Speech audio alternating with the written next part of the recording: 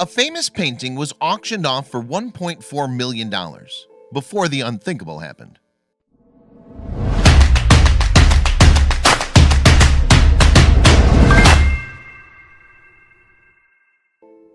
A man with a can of spray tagging a building under cover of darkness isn't what most people think when they hear the words high art.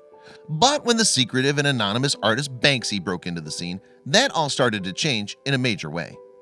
When one of his completed works went up for auction, many buyers were hoping to grab a piece of history.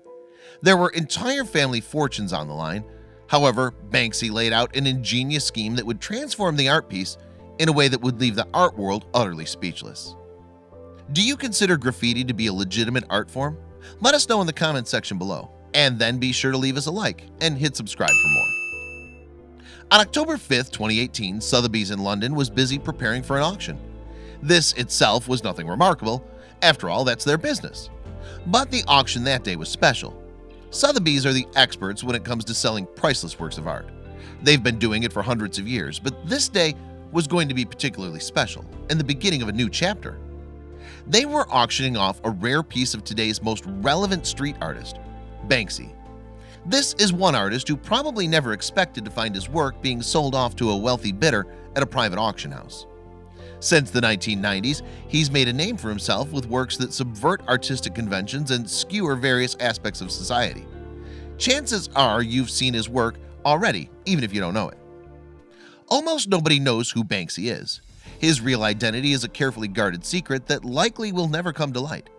You would think that would be something that would hamper his rising celebrity, but that's not the case. Even though his anonymity prevents him from doing interviews or having a social media presence, it certainly adds to his allure.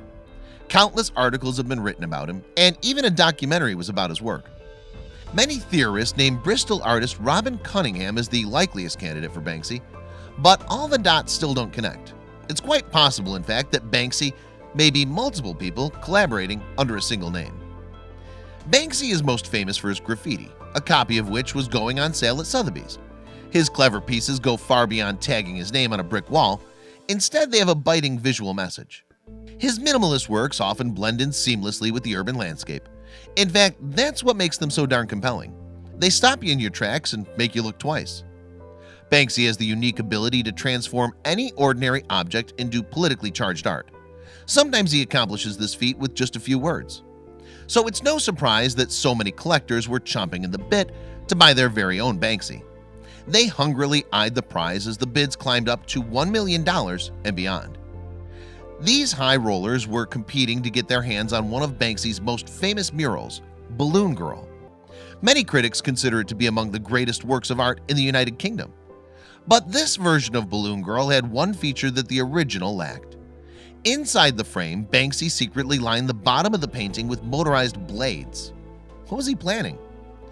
Well, the exact instant the painting sold, with a final price tag of $1.4 million, the booby-trapped frame shredded the painting to pieces.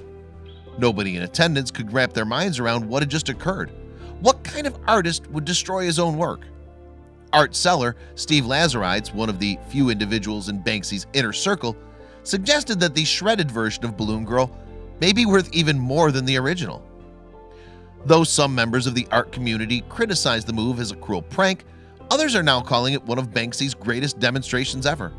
Perhaps only one other stunt could rival its originality and shock value.